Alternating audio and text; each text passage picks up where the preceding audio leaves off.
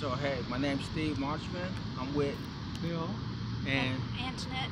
And for this week, we've been evangelizing in the name of the Lord for Eagle Mountain International Church for the upcoming Southwest Believers Convention and Flashpoint that's going to be held on July 30th. And the Southwest Believers Convention will be July 31st through August the 5th. One of the interesting things that happened was tonight we met a family of about 5 or 6 people, and we shared the gospel with them. And they had one lady that was standing off to the side, and we asked the question why she wasn't saying the gospel. And the family then told us that the lady was deaf. And so we asked the question, which is, was anyone in the family that could interpret for her? And one of the ladies said, yes, I can interpret for her. And she took our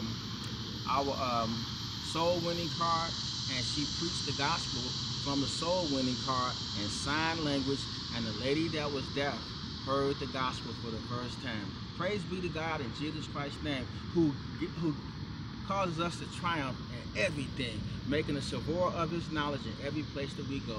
In Jesus Christ's name, amen. Amen.